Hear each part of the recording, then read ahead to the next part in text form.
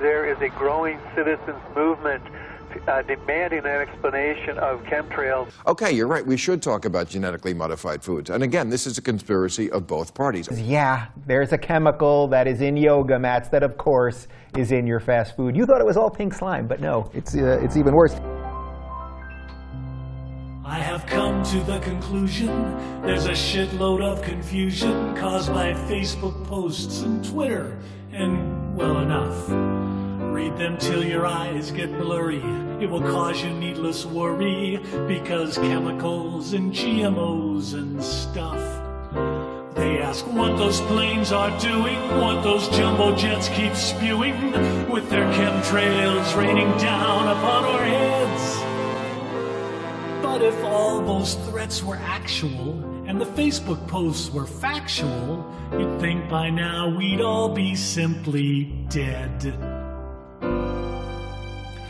We're all made of chemicals from our heads down to our feet. We're all made of chemicals, so is everything we eat. We're all made of chemicals, yes, you and me. We're all made of chemicals, so don't overreact to this simple fact. It's all just chemistry.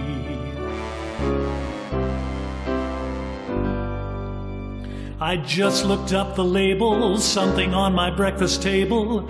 I saw evil chemicals in every ounce.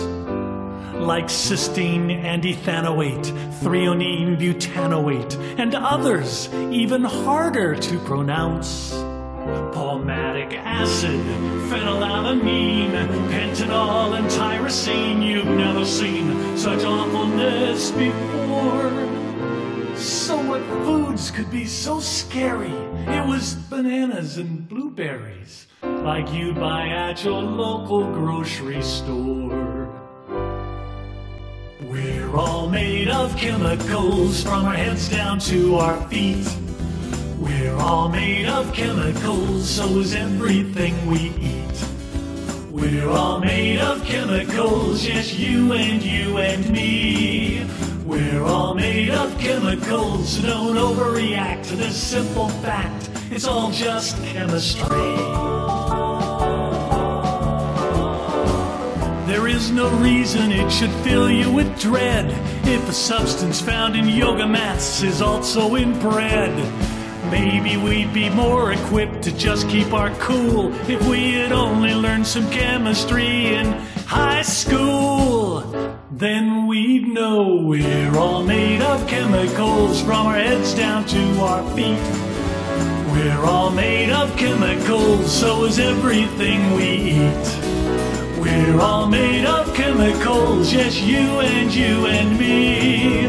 We're all made of chemicals, so don't overreact to this simple fact. It's all just fundamental chemistry.